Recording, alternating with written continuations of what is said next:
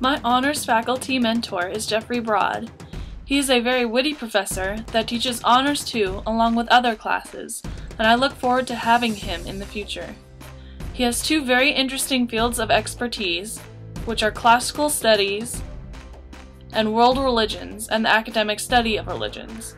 He went to school for 10.5 years, 4 for undergraduate, 6 for graduate, and a half of a year for night school, and has been working at Sac State for 13 going on 14 years now.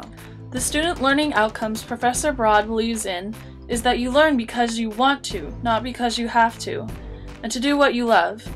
He also believes that honors students can read at a faster pace and can comprehend more, so that is why he has a higher expectation for his honors classes than in his other classes.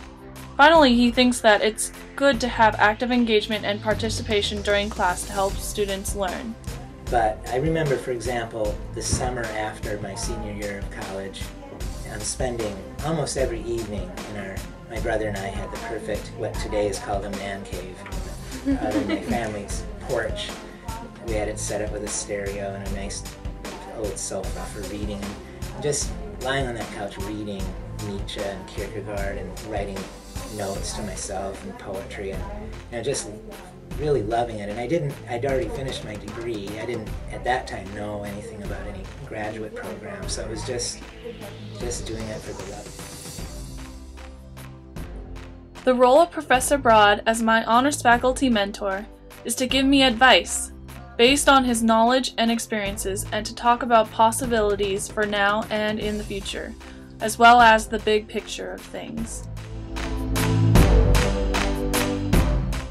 I think that education absolutely needs to be something that's done first and foremost by the student, and that the professor tries to facilitate that process within the student.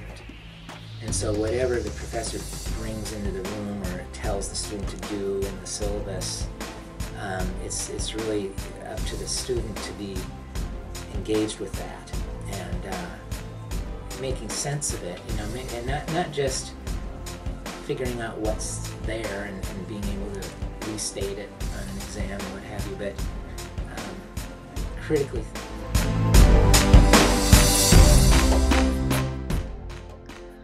Professor Brodd is a very smart man, and I know he is here to help me, and I will definitely be meeting with him more for help with school, scheduling, or just to say hello.